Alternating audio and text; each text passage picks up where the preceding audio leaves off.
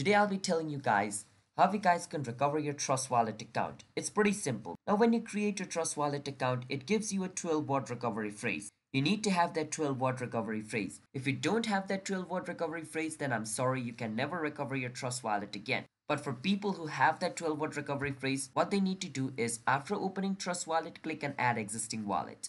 Once you click on Add Existing Wallet, click on Secret Phrase at the top. From over here, you want to choose Multi-Coin Wallet. So just click on it and then enter that 12-word recovery phrase over here. Make sure you enter it into a correct order. Once you enter the 12-word recovery phrase, click on Restore Wallet.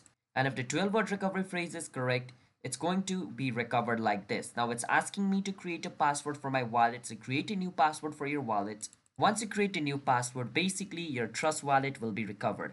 So that's how simple it is to recover your Trust Wallet account. You just need to have access to that 12-word recovery phrase. That's how you guys can do it. So if you guys found our video helpful, then hit the subscribe to our channel one step for future videos like this. I'll see you guys in my next video. Until then, bye bye and have a nice day.